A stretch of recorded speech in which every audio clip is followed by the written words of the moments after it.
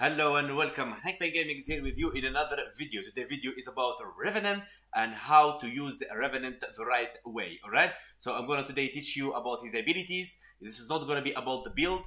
The next video is going to be about the build of Revenant and the build that's going to be for the end game god mode. I don't think you should look for a normal build and then figure your way and change this and this. I believe on making one build that can take you anywhere forever, just there. Every time you just put Revenant on, you can rock everywhere. So it's gonna be end game, and then we're gonna survive with it tonight in the stream in Steel Path mod survival. So yeah, let's hop in the game and check a Revenant kit.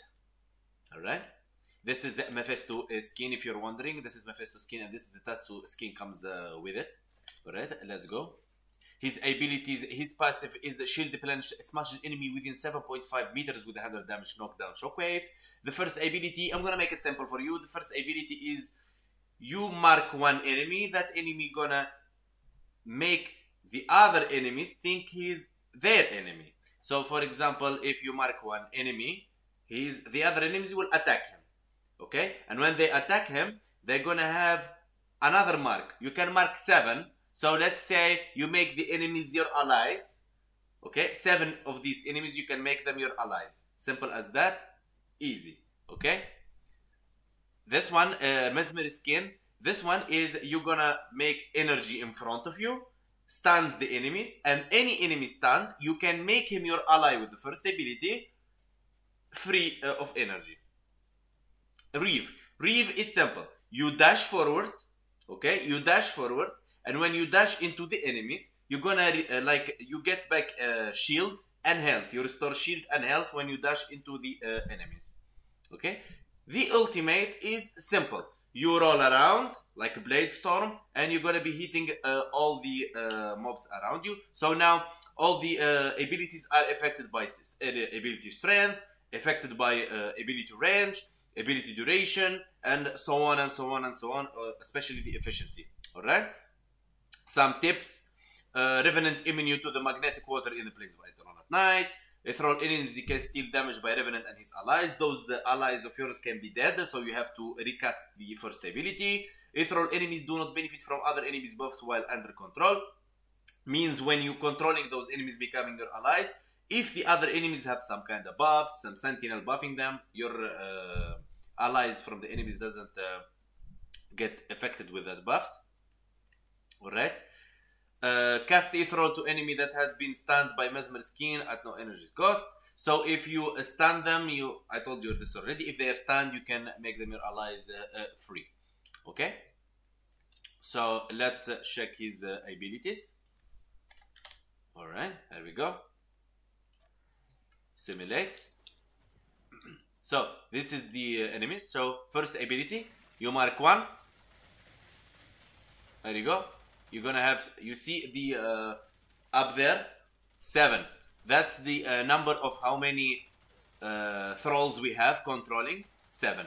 Now if you see down, you have countdown like 15, 14, 13, 12, and so on and so on and so on. When that finish, the time finish, alright? When the time finish, you're gonna lose control of those enemies. If they didn't die by then, you're gonna lose control of those enemies. Look at this. Done. They turn attacking me. Alright? So you need to recast it. You can speed the process. Instead of waiting them to become 7, you can just spam the first ability on 7 enemies. Alright? That's the first ability. The second ability is stunning the enemy. There you go. He's stunned. So now if I apply the first ability on him, it's gonna be free of energy. Alright, there you go. Stunned. And this guy is stunned too.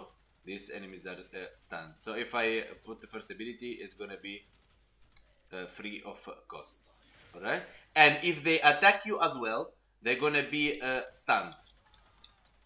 Alright. Now look at this. If I put just the first ability like in the ground like this, any one of them gonna attack me, gonna be stunned as well. See that? Simple as that. So you have to keep casting the second ability. Always recast it if you feeling like you are in danger and so on. All right. So the third ability is you dash on the enemies like this. You're gonna regenerate HP and health, of course. HP, not HP and health. HP and shield. All right.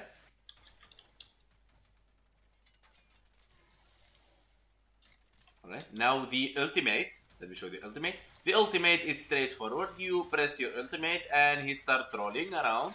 The only ability you can use while you are in the ultimate is the third ability, so you can dash when you are in your ultimate. All right. So you can go like this, and you can dash, and you can have some control. I mean, it's not like totally dashing forward without any control, as you can see. Revenant is very, very, very, very fun Warframe to play with. You can take him everywhere, defense missions. You can take him defense missions. You can take him survival. You can take him anywhere. I wouldn't advise like taking him in spy missions, right? Any other mission you can just go and take him, of course. And he's not good for the Eidolon hunt, but yeah. Any other normal mission you can take him. Survival, he's so good. He's so tanky, like one of the best tanks in the game, like top 5. Alright, I will place him after Nidus, maybe rank 2, best tank in the game. So yeah, I mean, he's worth getting. He's a bit tough to get. Alright, you get him from the you have to search for that. You get him from Cetus. It's like his parts from the bounties. There is the story you need to do to activate it with the mask. It's a bit tricky. Let me know, guys, if you're interested in making a video on how to get Revenant in the comments below, so I make a guide about it. I mean, I will make it in the future, of course, but if you guys ask, like, really wanting, I can like push the process faster. So yeah, the next video is gonna be about Revenant survival in mod it's gonna be the build, the god mode build for the this guy. It's going to be the build, the end game build. It's going to be with Helmnith as well. Helmnith is optional for you, of course, but I'm going to give you the maximum, like the end, like top class stuff. And then up to you, you want Helmnith it or not. That's up to you, really. So, and then I'm going to be stream tonight. I'm going to be stream surviving with this bad boy. So, yeah, guys. This is Revenant. I am sure you're gonna love this Warframe 100%. It's a very amazing Warframe to play with and very fun. So guys, I want to say thank you for watching. I wish for you a good day. Be sure to watch the next video about the build. See you in the next video, Deno. Bye for now.